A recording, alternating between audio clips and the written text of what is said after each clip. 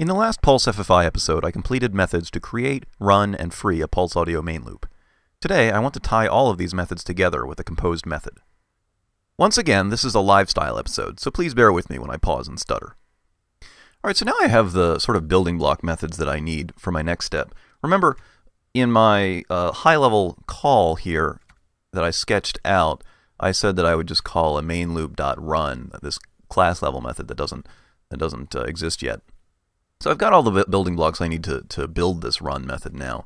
And this run method is pretty much going to be just like a composed method. It needs to instantiate a main loop. It needs to do a callback it needs to yield to its block. Then it's going to run that main loop, and then finally it needs to free it. So I'm going to go ahead and write a test for that. Kind of an unwieldy test name, but we'll deal. Now, I thought for a little while about how I wanted to test this, and I thought one way I could do it would be to verify that PA main loop new is called, and then PA main loop run, and then PA main loop free. That seemed a little redundant because I'm already testing those in the individual methods that call them, and when I think about it, I'm testing a class method, and a class method is, well, it's a different object. I mean, the class is a different object than the instances. So I decided I'd kind of test it in the same isolated way I've been testing these instance methods, and I would just basically make the instance a test double and assert that the appropriate methods are called on the instance. So I'm going to actually stub a method on main loop. I'm going to stub the new method. I'm going to stub it to return a test double. And I'm going to go ahead and assign a local variable for that as well. Now I need to verify that the block that is passed to this run method is actually yielded to. And the best way I know to do that when I'm testing with mocks and stubs is to create a probe test double.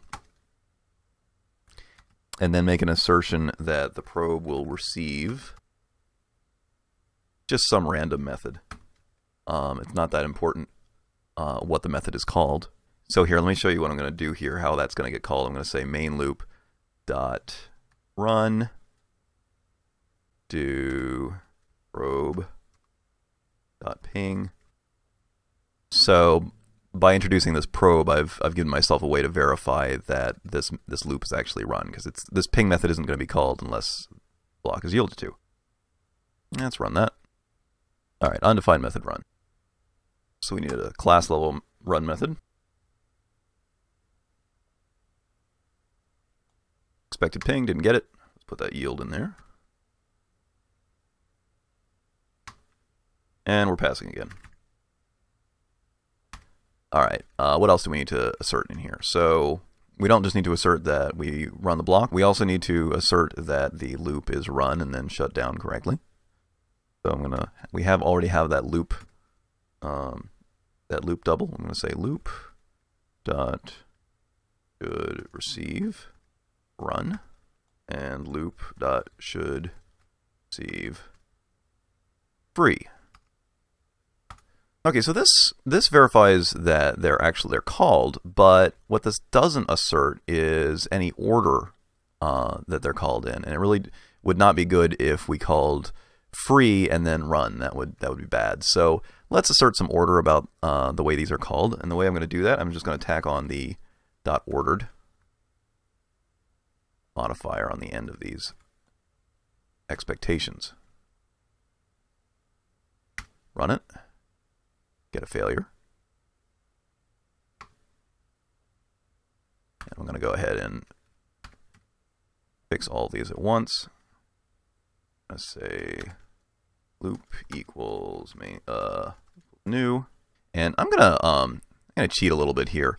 I know that I'm gonna want to pass the initializer options through here. I haven't written a test that asserts this yet, but I'm just gonna cheat and go ahead and put those in. All right, so there's our loop. Then we yield. Then we tell it to run. And then we tell it to free itself. And we're passing. My high-level run method is almost complete. It creates a main loop, yields, runs the loop, and then frees it. It does have one remaining deficiency I'd like to address. But my time is up, so I'm going to leave that for next time. Happy hacking!